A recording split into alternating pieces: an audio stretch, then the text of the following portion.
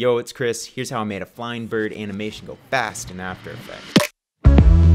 First thing you're going to do is you're going to draw out your body on a new shape layer and then do the same thing for the wing. You'll set a keyframe on the path and toggle it to a hold keyframe. And then you're going to go ahead every 2 frames and adjust those paths to make the different shapes of the wing. It took me 7 keyframes to make a good flight cycle, and it looked like this. Then you just duplicate that first wing, move it to the back, make some slight modifications to the path. I used a special looping expression to make these path keyframes loop. Then I animated some up and down on the bird, add some variation to the body, and we've got a flight cycle for the bird. So now we'll take our bird composition, drag it into a new comp, add a background layer, and then draw out a line with a stroke. We'll use trim paths to make that stroke go fast, duplicate it a bunch of times, add some variation, add a taper, add some wiggle path, duplicate that layer, add some variation on that one. That bird is going fast. We'll add a new null, set up some sliders with a wiggle expression, and then adjust it to make the camera look like it's shaking. Add some snap zooms, some motion blur. You got a sweet bird flying animation. That's all I got for today.